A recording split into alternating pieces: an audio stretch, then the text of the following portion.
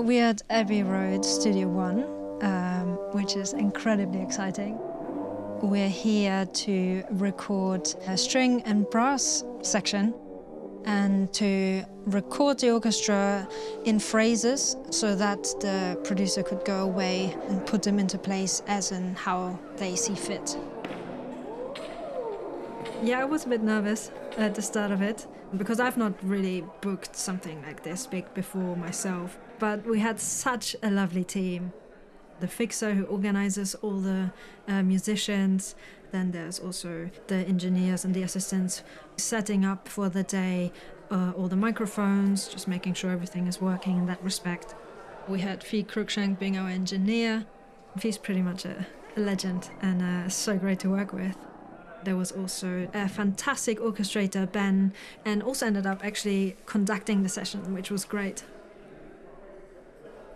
Today I'm recording and kind of helping to produce Homay's arrangement for this track, which meant firstly working out how to record it for the sound that she wanted and planning the kind of layout of the orchestra and all the microphones. I think it's about 42 players, sending that to the team at Abbey Road and then just helping to communicate really between the team in here and the conductor and the orchestra out there. So yeah, a few things still to set up before the recording. It's going to sound amazing. Looking forward. I'm so excited to hear this many. I mean, this is the most players we've had all together since pre-COVID, so I'm super excited to hear. Amazing. Yeah. It's going to be massive. Yeah.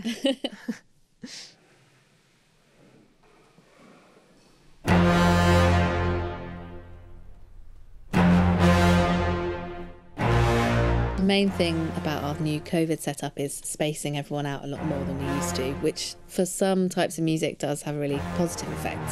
But for more kind of short, actiony stuff, it's more of a challenge because everything just sounds very roomy and it's hard to get the tightness and the detail. I feel like a lot of us are still experimenting, trying different things to work out kind of how to get what we're used to hearing or an even better sound with this new layout. Happy with that? Everyone like that? Really happy. Okay, should we do 85?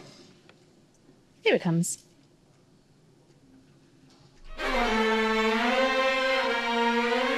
The writing process was actually a little bit hard to keep track how it started.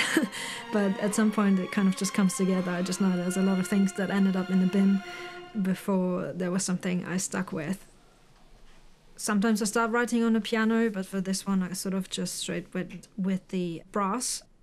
So I was just trying to make it big and epic, kind of just wanted to make sure it has impact with what I'm writing as well. I want to start strong and then it kind of just progresses throughout with more embellishments or more lines in there.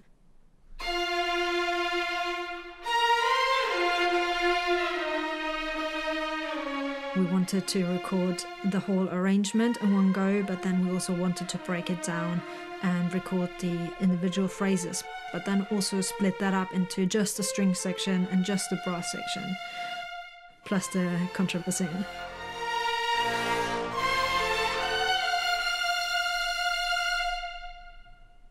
Can we just try something? Is it all right to try the longs in tremolo? Do one more of 85 through 91, please.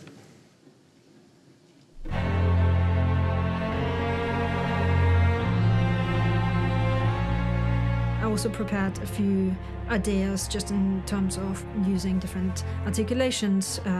For example, just instead of just a normal long to have maybe some tremolo or an extra crescendo, things like that. The parts we recorded didn't actually get quite used as planned, but they're such a great asset to learn from. So I passed them on to Cairo, who's one of the newest members of the composer team. So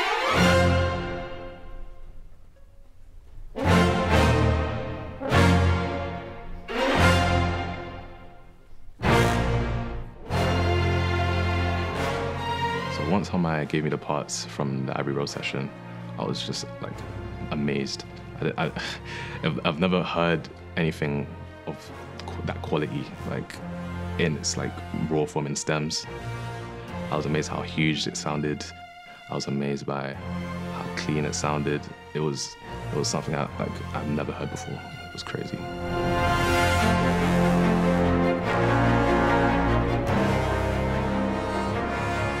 I wanted to make sure I had what Homay made and kind of flip it in a way that allows it to stay huge.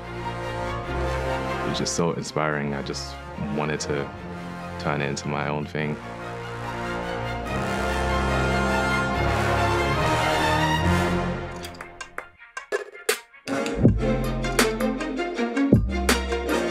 It was nice working this way because I got to work with samples which I don't do as often as I used to. So it was kind of like going back to what I used to do and, you know, having fun with it and trying to turn something into something different. Now I usually make everything on my own. I write everything by myself. So it was nice getting to do that again. The first stem that really took my interest was the horns, the brass. The way it was phrased, it was easy for me to chop them up into parts and kind of maneuver them in different ways. Homay allowed me to have full creative freedom on the track, so she gave me the stems and allowed me to just work. It didn't take too long, but I wanted to go straight in and just create something that sounded huge. And that's what I did. Nice.